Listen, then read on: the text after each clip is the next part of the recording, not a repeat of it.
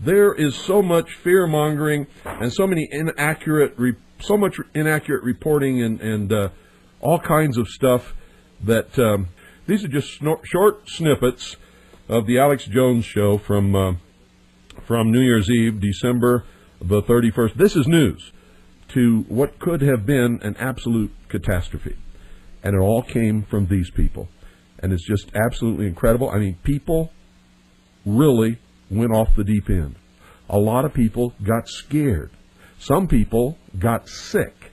A lot of people headed literally for the hills just from listening to these guys. This is not a joke. I'm not kidding you. It really happened, just exactly as I've described. So stay tuned. You're going to hear that people who practice this kind of broadcasting and claim to be an American patriot do nothing but discredit all of us eventually. It's wrong. It is absolutely wrong. And it's wrong to allow that to happen, especially when the host takes it and runs with it without any checking, without any calling, without any research, without anything. This is one of the people who pulls faxes off the fax machine and reads them over the air. And all kinds of things like that to participate in this kind of fear-mongering. This could have resulted in the shutdown of the whole country, the declaration of martial law, mass hysteria and panic by millions of people. And this is the guy, along with a few others, but this is the main guy who was whipping it all up. Listen carefully. Cash machines are failing in Britain and now other European countries. They're finding large amounts of explosives in France. Vladimir Putin, who is known as Vladimir the Ruthless, and using all his profanity on national TV, you name it. We won't read the profanity here, but we've got it. This person is on an unbelievable power trip and resembles a demon. He is a creature of the IMF and the World Bank and international communism. He is a former KGB head. And this information is vital, ladies and gentlemen. We are seeing the New World Order really come out in full force. More wars than have been in the last 50 years are going on right now. The war in Chechnya is raging in Grozny with, well, reports of hundreds of thousands dying. 20 to 40,000 civilians trapped in the city. Russian Hinds are being shot down. Tanks are being blown to bits. Massive Grad unguided rocket attacks are being launched on the city indiscriminately right now. Air and artillery bombardments as well. It's absolutely out of control. It is pandemic, ladies and gentlemen. I'll give you the news first on Y2K. The newest developments. A Pennsylvania nuclear plant has been shut down. One of the main systems transferring the power from it failed, but they say it's not a Y2K problem. And the things I'm experiencing here in Austin, Texas, the shelves are empty of water and some gas stations are running out of fuel. Here in Central Texas and in Minneapolis, Minnesota, the shortwave is basically down, ladies and gentlemen. Went off right as I went on the air. The big news on Y2K. Then we'll start going to your calls.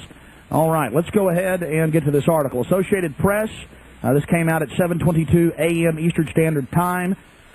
Today, December 31st, 1999. Pennsylvania nuclear plant shut down. One of the two nuclear reactors at PECO Energy Co.'s Limerick Generating Station has shut down this morning after a piece of equipment failed. Company spokesman Neil McDermott said the problem was not Y2K related. It was declared an unusual event, the least serious emergency classification of a nuclear power plant. They got to have a serious emergency to shut down a plant, ladies and gentlemen. You power one down, you're not going to power it up for at least days. It was declared an unusual event. At 2:55 a.m., shutdown occurred when an insulator on the main generator transformer from Limerick 2 failed. We had reports yesterday of this. Off the record, I would not report it, but I had it from a good source that this plant was having problem along with 4 other plants. I may just go ahead and report it here. I mean, boy, do we get good information here. This has been going on for days. From our information, it is not this transformer that they're talking about. They wouldn't just shut a plant down over that. Something serious may be going on there. So that the central government, known as the federal government, the occupational government in Washington, D.C., has set up a huge $50 million command bunker hooked into all the FEMA boxes that can take over all the shortwave broadcast and commercial AM and FM stations, as well as television broadcast stations, and we hope they do not activate that, ladies and gentlemen. Police and military are on high alert, running around looking for supposed boogeymen and terrorists under every rock. Military are highly visible now. Yes, ladies and gentlemen, there are trains of military equipment moving into Austin. 2 nights ago, on Wednesday night, Fox News reported that the airport will be used as a massive holding facility for troublemakers or rioters here in Austin that has no history of riots. They need to get that country locked down so they can stage the election for Vladimir Putin. I mean, this guy is a demon. Have you seen this guy? It's just how he's raging with power. I can't even keep track of all the developing news that's coming in. I'm not going to get into I'm not even going to say it's 6 to 7 reactors across the country. I'm not even going to. It's bad, and I got this news about the Pennsylvania plant early yesterday. Got it again off air.